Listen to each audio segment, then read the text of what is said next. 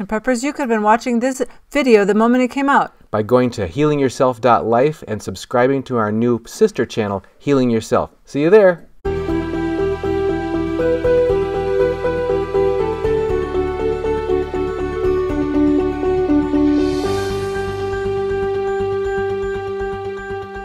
me to go into my slides now, or? Sure, that'd be great. That would be great. Yeah. I can enlarge it here. There. Now this is the. Could you see that? Yeah, now? that was your arm, huh? Yeah, that's my arm, my. the right arm. Okay.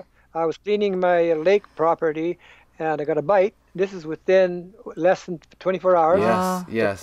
This is the perfect target syndrome. Yeah. This is the tick, Exodes pacificum tick in British Columbia. So you actually had you found that the physical tick was still there, and the target. Same thing. Yep. Yeah. Okay. And what I did to treat it, I used one method. I used cannabidiol paste. I put it right on the rash after the tick was taken out, and within 2 days the rash was gone. Wow. Okay. But I wasn't absolutely sure that the penetration of the CBD into the skin would be sufficient to kill everything. Right. So I took amoxicillin as well. Okay. Just to be doubly sure. How long a course of treatment did you stay on the amoxicillin? 4 weeks. 4 weeks, opposed to the 10 days, Okay. Yeah, and I know they say 2 capsules is all you need. Yeah, but no. But okay, what it'll do, the 2 capsules will kill the spirochete on the surface like here. But the tick, not just injecting spirochetes, is injecting the survival forms. The survival forms take a longer period of time to mature and become spirochetes, and therefore the antibiotic is needed to kill it as it matures. And that's why the 4 weeks is a minimum amount of time. So you're describing the life cycle of the survival form. Lyme disease survival forms. So in other words, it injects these little cysts, which are these hard to kill capsules of it. And when they finally erupt open and turn back into the mature spirochetes, then that's right. Okay. The antibiotic is already in the serum. It'll kill them as they mature, and most of them are gone in 1 month. Okay. Now here, my partners did a study on the live spirochetes, and it shows you the corkscrew form, and this is in BSK, Balfour Stoner Kelly fluid, and this shows you the spirochete in motion going one way. Yeah. And they're very adept, and they have 138 genes, so they're highly intelligent insect. Whoa. And bacteria. Spirochete. Yeah, spirochete. And here it goes backwards and forwards by completely turning their coat right around. Yeah. And in a fluid solution, it becomes into clusters like this. And you can see these as foreign floaters in the eyes. If you had Lyme disease, you get these floaters. You wouldn't be able to see a single spirochete like that. But when you see it like clusters, then you get foreign body reactions in the fluid in the eye. Okay. That's what my theory is, that's what causes the floaters. And for some reason, when they get into this situation of being threatened either by temperature, toxicity, chemicals, antibiotics, they go into these jelly-like forms. These are the biofilms that form on the spirochete. Okay. And that is the protective agent for the spirochete. And when that happens, the spirochete survives in the body and causes chronic Lyme disease. Okay? And this is, again, my own theory as to why many people require antibiotics for such a long period of time. Right. And we thought the biofilm only occurred in the fluid, but Dr. Eva Sappi, who is my associate who is doing research with us, she found that there was live, not particles, but these biofilm built up in the body, protected the body from antibiotics, antibodies, and white blood cells. Okay. So that's why the biofilm has to be really considered to be removed before we get a proper treatment. Right. Yeah. That's one of the things we keep hearing is that people think that they're cured, but then it keeps coming back, and it's not so much that it came back as it never really left. It never left, yes, it never left. Either the biofilm or the survival forms that are not treated properly. Yeah. This came to me from the MS Association. Canada has the highest MS in the world, 340 per 100,000. Wow, okay. And where does it stop? It stops at the Alaska-Canada border and the USA-Canada border. Why? Because we as doctors are not diagnosing. I accuse my profession of a misdiagnosis and calling many cases of Lyme disease MS. And also not only that, chronic fatigue syndrome, ALS, Parkinsonism, mental disease, arthritis. We call it everything but Lyme disease. And why do we have the highest Lyme in the world? And if you look over here on the next one, why do we have the stop? Why did it stop at the border? Yeah, right. Why would it do that? Yeah. I mean, you are a little colder, but they're surviving. They're surviving. Yes. And this whole area is going to become darker and darker. Okay. This was back in 2001, 2002, up to 2010. Okay. Every year. Now, if you put the whole thing together, it's all black in here. All black in here. Wow. If you put a black in here, and you see specks of it everywhere now. Okay. And each speck represents what? A reported case. A serologically reported patient. Okay. Yeah. But if it's one tick, there's 3,000 more ticks in that same area. Okay. So this whole area now is saturated with ticks carrying the Lyme spirochete, and eventually this is going to be all black, just like here. Oh my! Wow. And we have a major pandemic. Okay. Wow. We have to be more aware of what's going on. Yeah.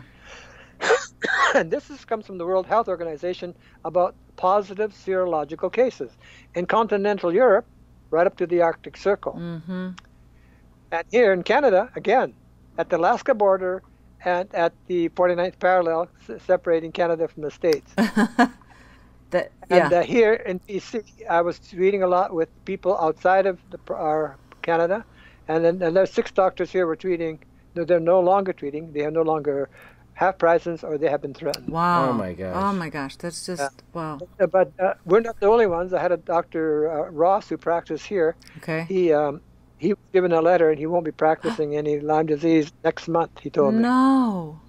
Do you have any clue as to why this? Why are they doing that? Persecution of Lyme literate doctors? I don't know. I really don't know. The evidence is there. I've shown them over and over again.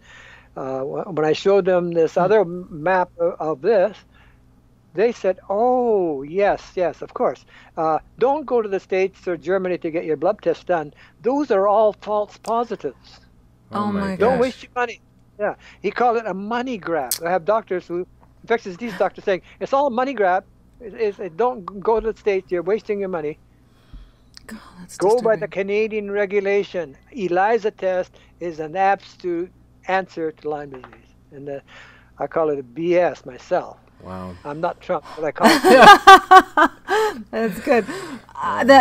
It just seems like almost. I mean, if you were a conspiracy theorist, you'd think our governments are trying to hide something. Why? You know what? I don't. It just doesn't make any sense to me. It does not make sense. Rather than, how can you look at this map of these years? Yeah.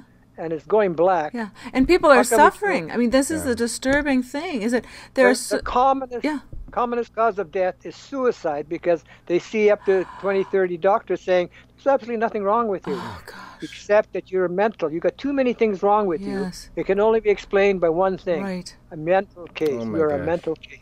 Go and see a psychiatrist. And many of the people that I consult with and give free advice to are on antidepressants, tricyclics, and SSRIs and SNIs. They're just covered with all sorts of antidepressants and narcotics, fentanyl patches and morphine long-acting agents. And none of that's going to create health and wellness for them. No, it's going to restore them. No. So I have been, as you are aware, I have been directing a lot of the patients with Lyme disease just for the subjective relief of pain and suffering, okay? Not realizing when I first started that it was giving a relief of an antibiotic effect.